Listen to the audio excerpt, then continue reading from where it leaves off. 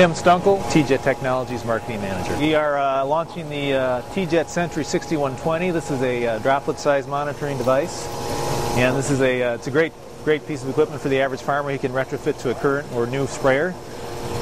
With the use of a pressure transducer and a simple console, the user can enter in his tip series and size, and based on the pressure it can give a real-time readout of the droplet size being produced.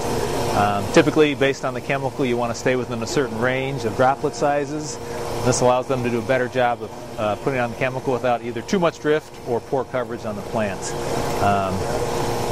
This example, we're showing a air induction twin jet that's producing an exit course droplet at about 35 psi. We have introduced the new Sentry 6140. It's a tip flow monitor. It utilizes individual tip flow meters to monitor the flow rate at the tip and detect any problems at the boom, such as plug tips, lost nozzles, rotated nozzle bodies.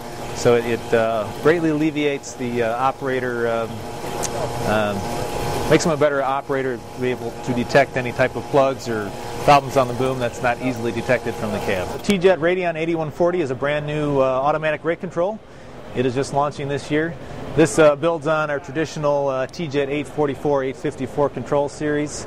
Some nice new updates include a choice of 5, 7, or 9 boom sections. It also has a full color touchscreen display with a lot of user programmable different settings on there. The interface is a very nice contemporary version of what we've used in the past. Another nice feature we've incorporated is droplet size monitoring, just like we showed on the 6120. It gives you real-time feed out of the droplet size you're producing in the field. The Radion utilizes existing TeeJet rate control harnesses and sensors, so it can be easily retrofitted to existing machines as well as new machines. This past fall we launched the QJS stackable nozzle body. It's targeted more at the OEM. It allows the nozzle body to be configured based on the sprayer into anywhere from 1 to 4 spray tips, and it can be fitted with a variety of individual tip shutoffs, including manual, electric, and pneumatic. This will be a great product in the future for OEMs to allow for better spray tip and application rate and droplet size control. Another new product we're launching this year from TeeJet is the Rapid Stop.